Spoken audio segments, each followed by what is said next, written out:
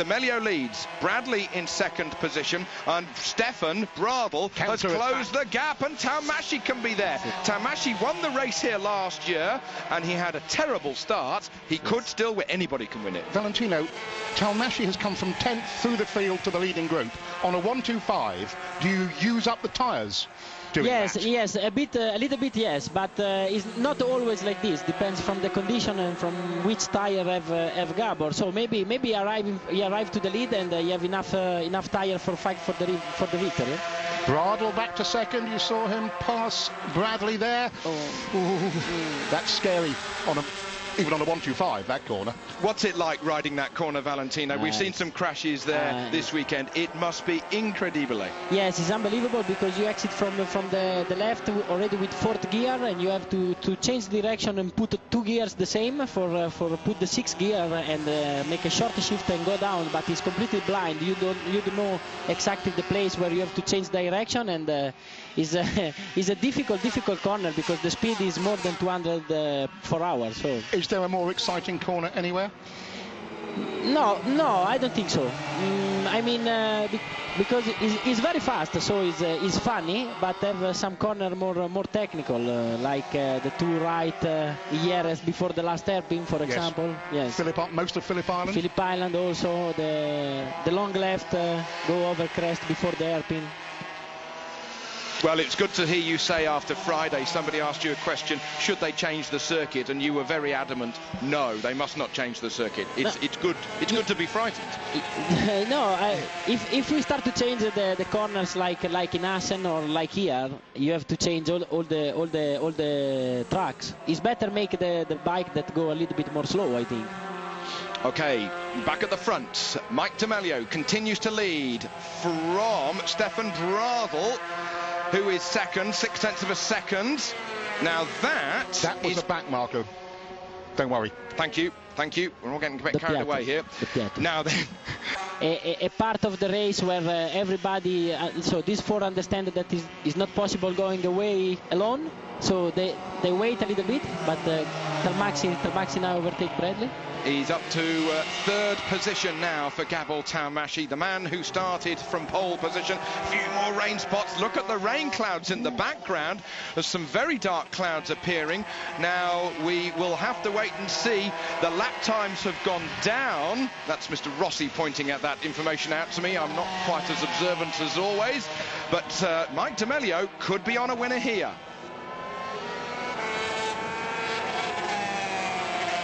We have got 6.5 laps remaining here at this 1-2-5 German Grand Prix. Round 10 of the championship. Bradley Smith in 4th position. It's difficult for the riders. His crew look on. The rain falling little bit by little bit. There you have an example of the raindrops on the camera. And that's going to be nervous times for all of these 1-2-5 riders. And when you're on a motorbike in 6th gear on a bit of track like this, it doesn't feel like a shower. It's like bullets hitting your visor, isn't it? This is the worst condition for the riders, because you have slick tire that is impossible with the wet, and you have a lot of rain spot on the visor. But the track is dry, so you don't understand exactly where is the. Try to follow 1-2-5, 250. Try to understand the other races just for doesn't think a lot. Don't think a lot. You know, we have a tire for cooler condition, tire for hotter condition, different setting, but we have to wait half an hour before the start for understand. Okay, and do you think you've got a strong chance in these difficult conditions if it's like this afternoon? Yes, I mean I'm quite confident about my setting for the dry and for the wet, but like everybody, all the riders say always that this condition is the most difficult. But anyway, like this we start everybody with slick for sure, but you have to keep attention. Have you got that 0.4 of a second you need to race with Casey? Maybe a bit, but I don't know if it's enough for fight with Casey, especially because Casey is on pole position, and I unfortunately is just on the 3rd row. But I think anyway it's possible make a good race. We look forward to it. We certainly do. We certainly do. 5 laps remaining here for the 1-2-5 German Grand Prix. The leader, Mike D'Amelio, gunning for his third victory of 2008. He was victorious at his home Grand Prix at Le Mans. Then he won in Barcelona, the Catalan Grand Prix. He had a terrible Dutch race, Julian. He was, ninth position? 10th position? 7th. 7th, sorry. And he hasn't set a fastest lap of the race yet this year. Interesting. And Bradl is cutting the gap. It's come down from 0.8 to 0.6. Well, he's really leading. Gone from third in the championship after Donington to 6th after Assen, so his form has dipped quite considerably, Toby. You've got to go back, as you say, to his first race for his best result of the year. But the kid is very clever. He's very good at using slipstream. The bike always looks quick. It's not necessarily the quickest thing out there, but the boy is really, he's the right shape, he's aerodynamic, and he's clever at following. Yes, always the German riders in the past, in the story, have a fast 125 and 250 because they have a good team and good crew, I think. And people like Sepp Schlegel and tuners like that they understand a lot about the two-stroke engine. And if you see Bradl speak, he's like a 30-years-old rider. You never see an interview. He's always very quiet. He speaks English perfectly. So he's not a young rider. He's already and also looks like his father. You know. Yeah, he does look like his father. Like Helmut, yeah. Barbarian. He does look just like his father. Well, he might not be second because Gabor is really closing in. He's a hard rider, Gabor Taumashi. Really hard rider. Oh, that's Rafael de Rosa, I believe. The poleman from Mugello. Yes, unfortunately. So not a good day there for Rafael. He was having a good. He was in the top 10. Yes, they have. I know very well. Rafa is. Sometimes we go to train together with motocross, and he say that the KTM this year have a lot of problems, and Aprilia is faster. So they expect more from that bike, but it looks like this year have more problems than last year. So that pole position at Mugello on a customer KTM was a very, very fine piece of riding then. No, he is a good rider, very much. He rides very fine, you know. He's good, but sometimes he suffer the fight with the other guys, and you know, in Mugello with the slipstream, it's possible make a good lap time, but they have a problem with the KTM. After 10 lap, the engine start to lose some power. Okay. De Melio's not losing power, he's away. This is Simone Corsi battling with his teammate Nicolas Tirol. Tirol was ahead, but Corsi has come back for 5th position.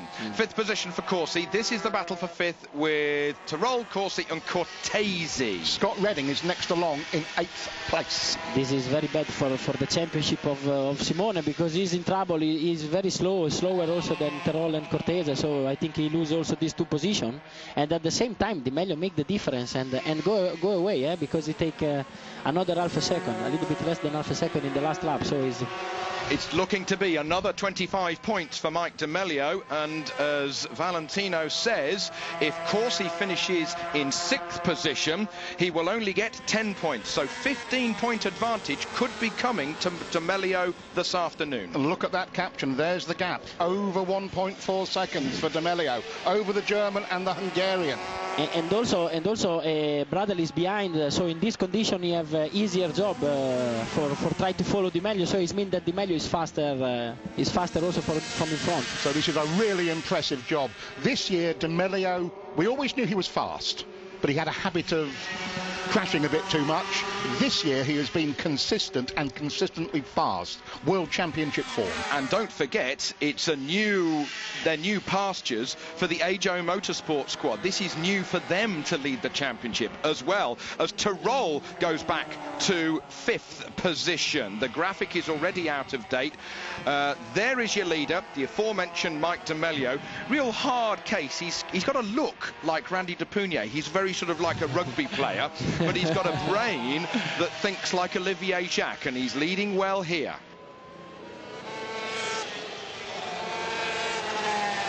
One and a half laps remain here at the Sachsenring for this 125 Grand Prix. Frenchman De Melio leads. German. It's possible. Also, if I think that Bradl want to go on the podium in this home Grand Prix, and Talmaxi is all the fox for the last laps, but Bradley he's never give up and is quite close.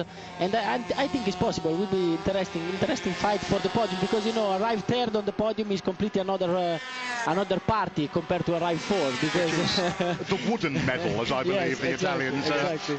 I'm also glad that the Italians say a fast fox. Yes. Well, look at Assen 2 weeks ago, the 5-lap dash.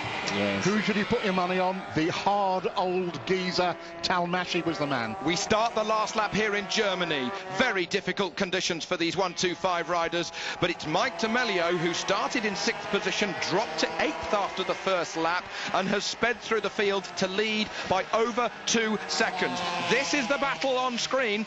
This is the battle for 2nd and 3rd position. There's the father in the middle of the shot with his arms folded as Helmut Bradl looks on. Good, bit of a movement there from Stefan as he goes down the hill. Half a lap remaining. Good run from Bradley there, but he's still a good way from Talmashi, 1/4 of a second at least. There's D'Amelio through the picture. His lead is over 2 seconds. It's up to him to lose it now. The Frenchman, the championship leader, has his 4th career victory in sight. Has Bradl got 2nd? Can Bradley get 3rd?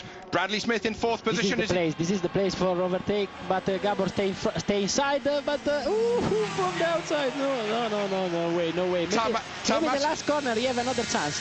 Maybe. He try for sure. He exit better and he try. Yes, he's got to 3rd. He goes wide. D'Amelio's going to win the race, but it's going to be Talmashi. Mike D'Amelio, 3rd win for Mike D'Amelio here in 2008, and that is a championship ride from Mike D'Amelio.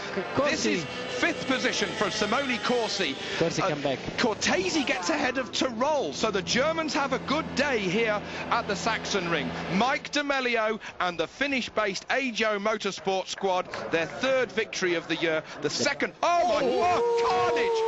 Somebody's going to go down in here as we got one of the wild card. That is Schrotter. Whoa! Iannone getting missed out, and Iannone getting to 12th position. Schrotter getting a couple of points in 14th place. Crowd are happy.